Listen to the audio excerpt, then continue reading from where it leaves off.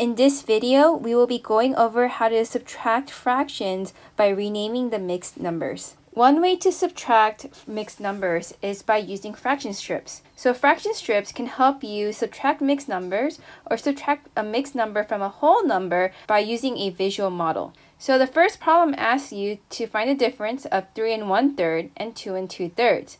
So step 1, model the number you are subtracting from, which is 3 1/3. So to model 3 1/3, we know there's 3 holes. So we're going to create 3 rectangles. 1, 2, 3. And we need a third. So what we can do to create a third is create another rectangle and cut it into 3 parts. And 3 1/3 will be represented by the purple color.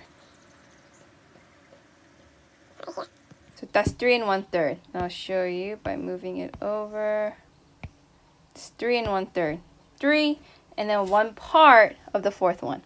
What we want to do now is we want to subtract 2 2/3.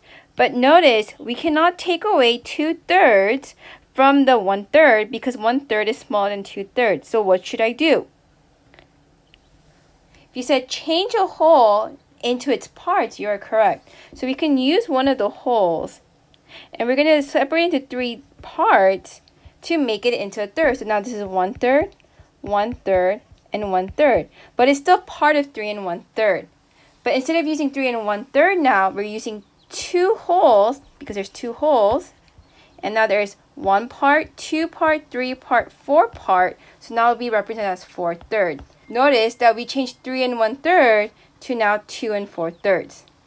So now what we can do is now we can take away 2 2/3 from 2 4/3, which is the same as 3 1/3, because 4 is now bigger than 2. In order to take away 2 2/3, now what we want to do is we want to remove 2 holes, and we're going to remove 2/3. So that means 1 part, 1 part. So that's 2 parts. So now we're left with 2 parts, which is 2 over 3, because there's 3 parts in a whole. So my answer is 2/3. And when we subtract it mathematically, now we can do 4/3 minus 2/3. Remember, we keep the denominator, but we subtract the numerator. So 4 minus 2 is 2, and 2 minus 2 is 0. So the answer is 2/3, and it checks out. Now, the next problem is find the difference of 2 and 1 1/4. So if you want to press pause and try the problem first, you can press pause now, and then play the video once you're done solving the problem. So to find the difference of 2 and 1 1/4, what you can do is you can also model using a fraction strip. So to model a fraction strip, we know that we are starting with 2 because we're taking 1 1/4 away from 2.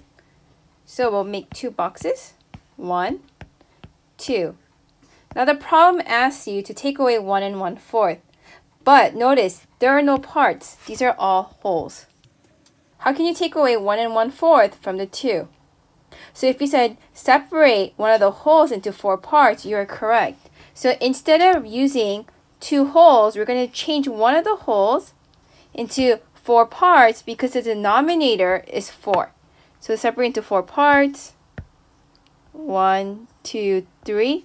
Instead of using 2 holes, what we're using now is 1 and 4 over 4. So now we can take away 1 1/4 because there are parts that we could take away from. So to take away 1 1/4, now what we can do is we could get rid of 1 whole, and we could get rid of a 4th.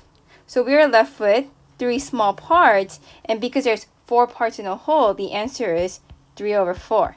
And if you subtract this mathematically, notice that the top number has a numerator that's bigger than the second number, which is 1. So 4 minus 1 is 3. We keep the denominator, which is 4.